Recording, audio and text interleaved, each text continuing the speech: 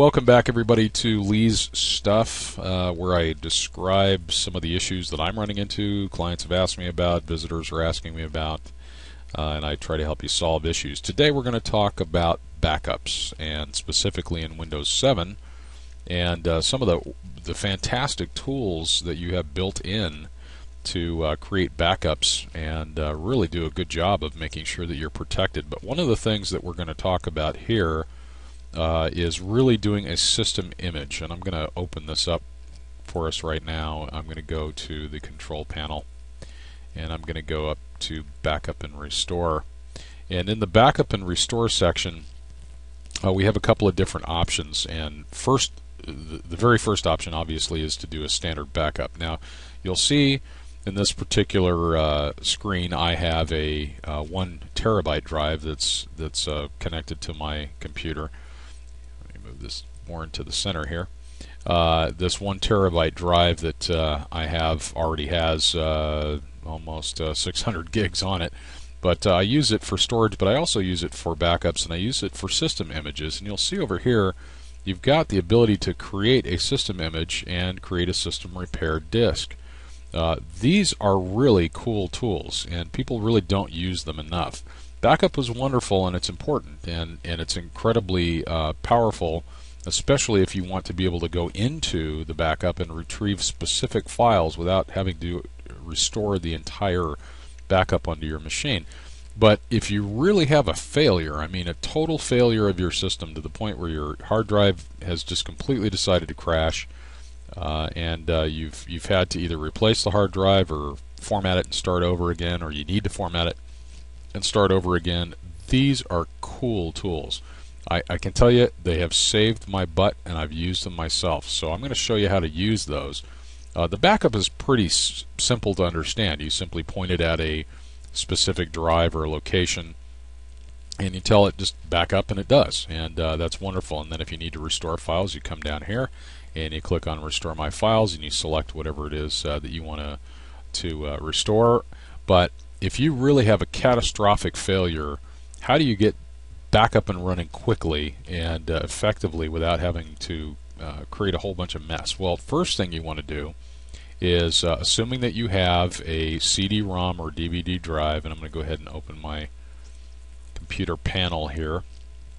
Let me bring it down to show you. If you've got a CD-ROM or a DVD drive, and I've got a couple of them built into my machine here, these two drives are what you would use to create your system repair disk, or one of these two will be used to do that. So what you need is a standard either DVD or CD, and you're going to need to be able to boot from these, and you can do that in your BIOS, which is something I can't show you here, but if you have questions about that, certainly ask and I'll try to help you out.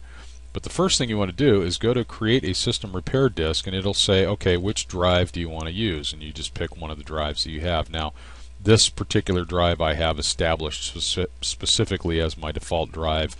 This other CD drive is only online when I turn it on, so that's why you're seeing only 1 here and 2 over here. But if you select that and you say create disk, you just simply insert a blank disk like it says. You create the disk. It will create a bootable CD-ROM disk that has a bunch of tools on it, including the ability for you to go run your system image and replay it back onto your drive, and I'll get into that in detail in a moment. But first of all, you create this, and once you're done creating this, it'll tell you basically to take it out and store it, and it just gives you a CD, and you store that off to the side. Make sure you keep it safe so that you can reboot your machine. Now, when you do reboot your machine, you're going to have to reboot, and you're going to have to go into BIOS to make sure that you're booting from the CD-ROM drive that contains this disk that you've created. So once you've created it, I highly recommend that you, before you have a catastrophic failure, run a test. Just simply reboot your machine, get into your BIOS, make sure that you've got the CD-ROM drive that the disk is in selected as the boot drive, and then boot from it and just look at the options that are there. You don't have to run any of them necessarily, but just look at them and make sure you understand it. Now, once you've created that, what do you do next? Well, the first thing you want to do is come in here and say create a system image. Now, the system image software basically creates an entire image of your drive essentially verbatim.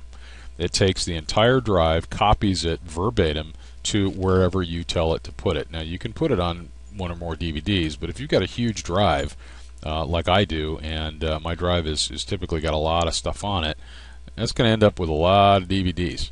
So you're probably not going to want to run that route. You're probably going to want to run from an external drive, and I can tell you that the external drive is the best way to go, especially if you get something like a FireWire drive or an eSATA or a high-speed USB. That's the way you're going to want to go so that you can create the entire system image. So once you've selected that, you simply say next, and it'll say okay. You're probably going to be replacing some of the stuff that may already be on the drive as far as other system information, or system images. That's okay, unless you want to save them. You can save them off and make them separate if you want, but in reality you really only need one system image, and that's the latest system image. So once you do that, you just click on the Start Backup here, and I'm going to go ahead and do it because there's kind of no reason why I shouldn't. But the backup is going to take a while, and it's going to create an entire image, system image of your drive.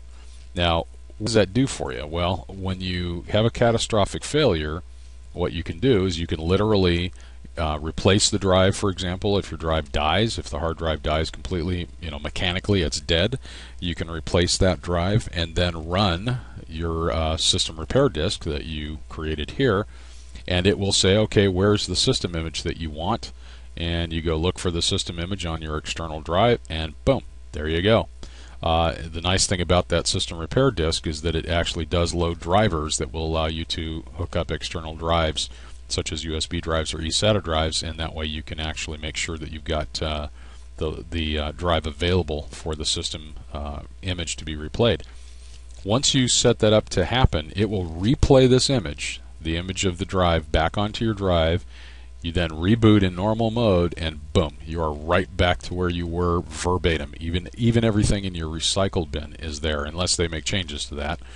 Currently, at the time that I'm doing this, it does actually back up everything in your recycle bin as well. So basically it takes an exact duplicate of your drive, puts it into an image file, stores it off-site or off the computer, and that way if you have a catastrophic failure, this is the easiest, quickest, down and dirty way to be able to come right back. I use this actually for my regular backups. I do a regular system image and I do a regular backup. So that way I know I've got not only the data at my disposal if I want to go get it from the backup itself, or if I have a catastrophic failure, all I got to do is run that system repair disk and bring myself right back to where I was before that happened. So that being said, I'm going to let this system image continue. In the meantime, we can go into the backup information here, and one of the things that you can do is actually go into the various files that are actually here on your machine. If you click on Restore My Files, it'll actually go and look for or search for files that actually exist within the backups. And this is something that I haven't actually created much of anything in this particular backup because I made some changes.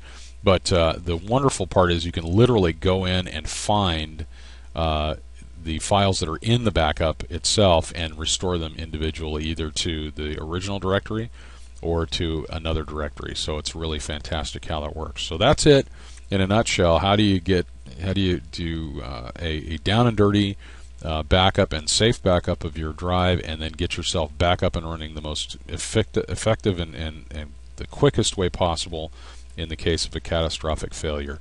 This is the way to go. You don't have to buy any software, you don't have to do anything, it's all built into the system. I will run down the quick checklist of what you need. You're going to need a CD-ROM drive. You're going to need obviously at least one blank CD, and then you're also going to need a external drive, or I recommend an external drive that's large enough to hold the system image, meaning that whatever the size of your drive is in your computer, you're going to need an external drive that's at least that big, if not bigger, and I recommend 2 to 3 times the size of your internal disk, just to make sure that you've got enough room to store your system image. Do your backups regularly. Don't think that you're safe just because you did one last week. Think of all of the things that you did on your computer between last week and today. Just remember, all of those things would be gone if your computer suddenly crashes or completely destroys itself in the middle of your day today. Everything you did from last week on will be gone. So do this daily. Do it regularly. There's no reason for you not to do it. Just click on it and let it run. It'll go do its own thing, especially if you've got a relatively fast external drive. So keep your backups going. Play it safe. Don't waste your time or your money on online backup systems. I'm sure they're wonderful, and I'm not saying anything bad about them, but frankly, the amount of information they back up is not great for catastrophic failures, and besides, it takes forever. And why pay for it? You got it right here. Save your money, buy yourself an external drive connected to your computer, and then you don't have any monthly fees. Okay, as usual, any questions or comments, post them to the channel, and I'll be happy to help you in any way I can. Until then, enjoy.